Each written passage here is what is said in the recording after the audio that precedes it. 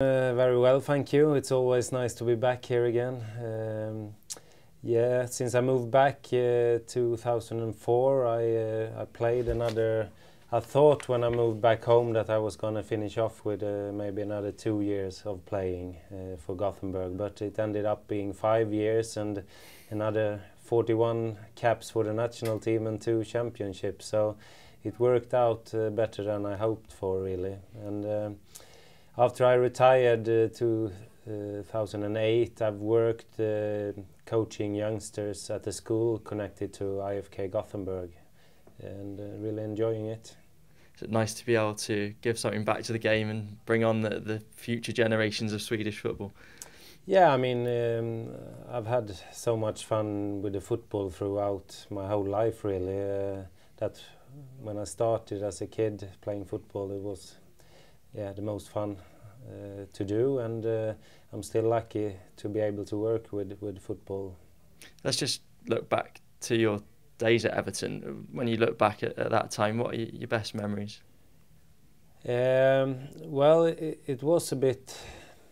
It started off well for me when I first came. I had a good start to the club. I remember coming in the pre-season when I first came, scoring I think 5 goals in 5 halves. But then I was held back a bit by injuries during my time. So the first 2 seasons I came on, played, and then had an injury and got back. So, but the first 2-3 seasons worked well. Then I was really disappointed, especially at myself, for the last year and a half, where I didn't perform as near as well as I know I could have done.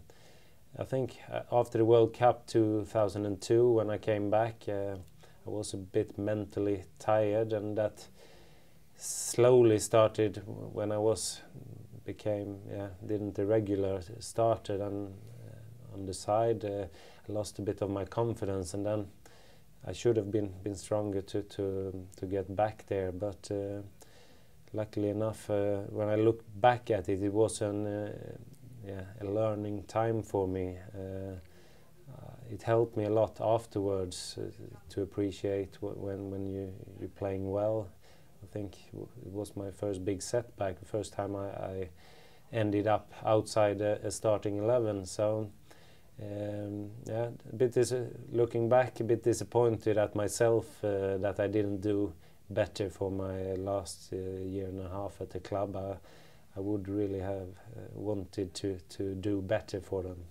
As you say, that you got off to a flying start. I think it was something like 9 goals in your first pre-season. You couldn't really, coming from Sheffield Wednesday, you couldn't have hoped for a better start. No, it worked really well. I remember I think we had a friendly against Man City at Goodison, the game before my first Premier League start for Everton, and got an ankle injury after I'd scored 2. So I remember traveling to Leeds for the first game, and I was in the stand with like supporters who really wanted to play. So, but that was a bit the thing it went for me at the club.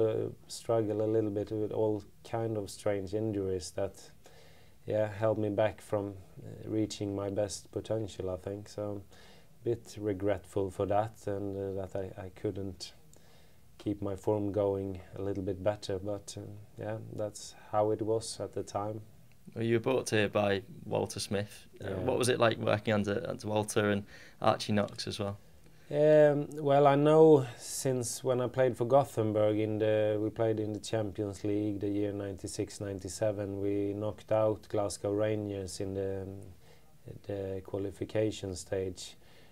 And I know that after that he knew who I was. So after my year at Sheffield Wednesday, I know that the manager wanted me to come here.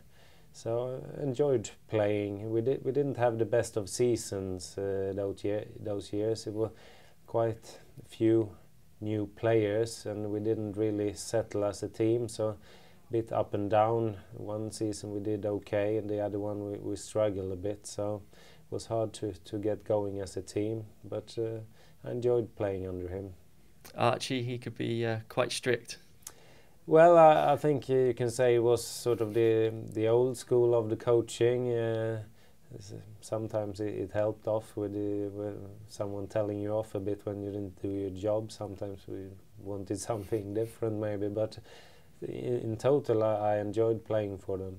They must have been good times at Belfield as well, because you had characters the likes of Gaza there at the time as well. There were a few characters coming and going during those years. Gaza, as you said, we had David Ginola for a short spell, Gravison, the Mad Dane, Yeah. and there was quite a few characters around. Abel Xavier as well. So yeah, it was a fun time. What are your favourite stories from those times? Oh, well, I can hardly remember them all, but I remember when Ginola made his first training that Gaza came out with a wig in the warm-up, and there was all sorts of things going on. With Gaza around, you were never safe of what could happen. How much did that help the atmosphere and the camaraderie in the team at that time? Yeah, I think it's important in all squads that you have a good atmosphere and a few laughs sometimes. That obviously helps. If it's too serious the whole time, I mean, you need a bit of laughs as well to get that squad feeling going. Yeah, the likes of David Unsworth, Duncan Ferguson coaching here now. How important do you think it is for Everton to still have those ties with its former players? I think it's very good. I mean, you get the connection, you get someone who's been there and can tell them importance. I mean, and you see players who stay longer at Everton. I mean, a player like Leighton Baines, I guess he's had offers from many, but decided to stay at the club. I think it's important to have those with a big heart for the club. And I think that's what you get. I mean, I was here for 4 years and I got still big feelings for the club, and really hoping they're doing well. So I think that's great when you can get that atmosphere and keep the players at the club longer. He was a decent player, Niclas, wasn't he, Diamond? He was reliable. Yeah. Is the word that I'd probably use for Niclas. You know, he was, he pitched away with his goals, great work rate as well, good attitude.